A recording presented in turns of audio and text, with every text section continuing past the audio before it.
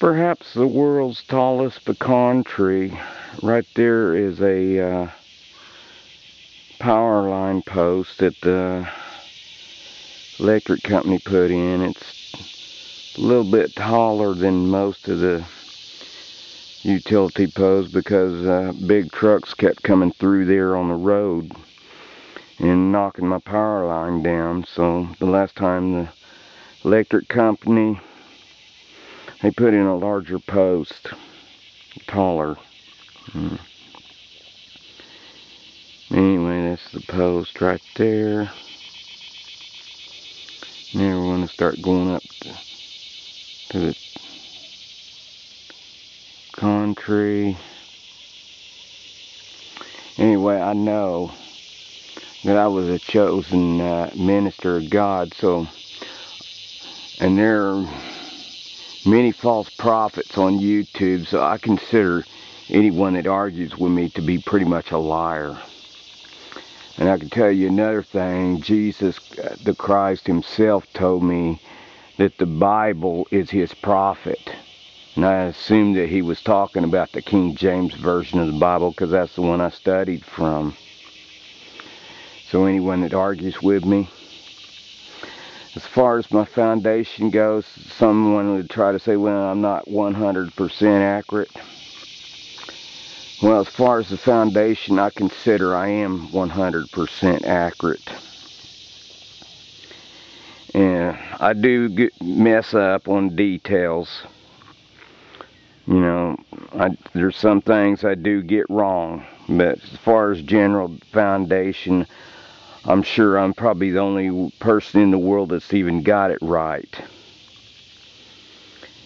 And that's going to really have to be taught by others that can understand it to teach it to others. But nobody's really been obedient enough to learn the foundation that I've learned directly from God. Well, I did have a little bit of help. Somebody that taught me about the foundation called the fulfillment of iniquity, and also went into predestination, but it was at first the Calvinist type of predestination, but then later I understood what this predestination really is. You know, what does it say in Matthew chapter 7? A good tree cannot bring forth bad fruit, neither can get this straight, neither a bad tree cannot bring forth good fruit, neither can a good tree bring forth bad fruit. Jesus is the good fruit. Now, if somebody's teaching grace, teaching works, well, then they're bringing forth a bad work. But if they're teaching grace, then they can only be bringing a good work. However, there is repentance. And when I talk about repentance, what I mean is choosing sides, make a 180-degree turnaround. You denounce one side for the other. You cannot call God and something else both righteous. That doesn't mean we're not sinners, you know, subject to the lust of the flesh. But it does mean that you have to make an oath to choose one and reject another. You can't call both righteous. And that's what I mean by repentance, is you confess that only God, Yahweh, alone is righteous. And anybody that tries to say that the Bible's wrong, you know, or being messed up, well, then they're wrong. I mean, there's some man-made mistakes in there, you know, or they try to put their own stuff in there. But if you read through the Bible and get a general understanding, then you can usually find the mistakes. You'll know when it's a mistake, because, you know, if you see two stories, one's written, but you do comparison, and then see, the Bible is not without common sense. It's not without, you have to have a law of laws that go with it. You know, laws of nature, laws of common sense. And that's how it works. And you just can't take a little phrase and then build a foundation around it. It has to make common sense, or it's not the gospel. It has to be logical, or it is not the gospel.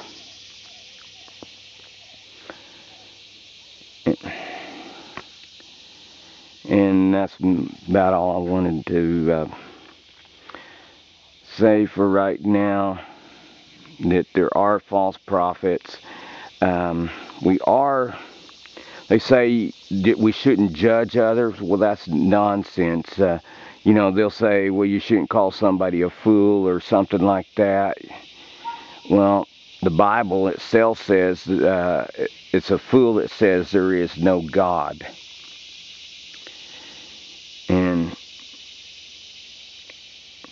And the Apostle Paul himself said some people were foolish. He called the Galatians foolish people because they went and believed some false prophets instead of what was originally taught to them.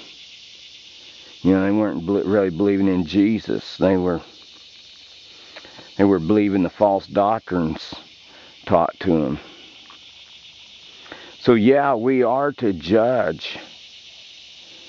And one of the things about it is that, as it says in St. Matthew chapter 13 verse 38 and St. John chapter 8:44, there are them that are the children of the devil. It does not bring joy to me to minister to them. They're judged by my words. Yeah, they're going to give account of the words that I speak to them. If they disrespect what I'm saying, they're going to be judged by it. And that's going to be held to their charge to bring them more guilty for disrespecting Jesus. But it really brings no joy to me for that. The children, the actual true children of God, that's where you get the joy, is when you know you can set them free from the vexations of the world, to teach them about the lies that they've been lied to. See, I was brought up under these laws, this religion of condemnation too, you know, and till one day these people that I call the fluoride-head king lovers, meaning they're intoxicated on fluoride. They boast in the Illuminati. These really are not of God. I mean, because even in the natural, they don't even believe the things that are truth. They cannot come to, even when it's shown to them 100% scientific evidence that the world's trade centers were blown up by controlled demolition, I don't believe that. You see, they're trying to defend a corrupt government because they are of corruption. Or that's what they'll try to do is defend a wicked government where people are not allowed to vote, that puts people into condemnation. So I suggest that you do your own study. The King James Version of the Holy Bible is the true Bible. Read the New Testament first. Learn about who Jesus really is. But yeah, this thing that you're supposed to be kind and bid everyone Godspeed, that's a lie. If they will not receive the gospel of Jesus Christ, then you can just pretty much write them off. You know, once they've been told the true gospel. I mean, Jesus didn't tell us to beg anyone. What he told is the apostles, if you come to a house that seems worthy, then, and if they will not receive you in, to shake the dust off your feet in the day of judgment, it will be more tolerable for Sodom and Gomorrah than for that city. And Sodom and Gomorrah was pretty corrupt. I mean, they weren't, the Apostle Apostle Paul would say that they gave over their natural affections. They weren't actual homosexuals. But it was like they became so corrupt in their ideologies, laws and ideology, that it was like a righteous thing to them to be a homosexual. And that applies to a lot of things, you know, not just giving up the natural affection, not just homosexuality, but that applies to a lot of things. You know, these churches, they preach a false doctrine, most of them.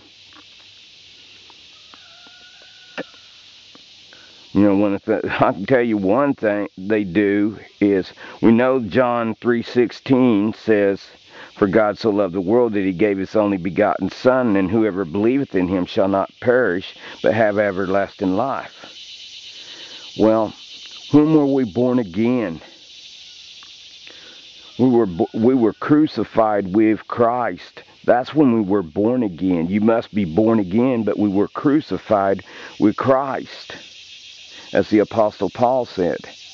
So that's when we were born again. I mean, they're teaching a doctrine, well, if you never heard the gospel, then you can't never be saved. And I just don't believe that. If you never heard the gospel, then you're not going to be saved. Jesus said, "All that my Father has given me shall come to me, and out of them I shall lose none." That means all of his are going to believe. Whoever believes in him shall not perish. If you don't believe, then you lose your salvation. But if you believe, then you won't lose it. But you already got it. It's a finished work at the cross, or stake, as some people would say. But it was a finished deal. It was finished. The world was saved. Jesus took the authority away from Satan. It's now the world now belongs to Jesus. So yeah, we're already saved. But we're still to go into all the world and preach the gospel, because that's how the devil is defeated, by us going and teaching people so they can testify of the righteousness of the Christ and be baptized in his name and believe on the word of God.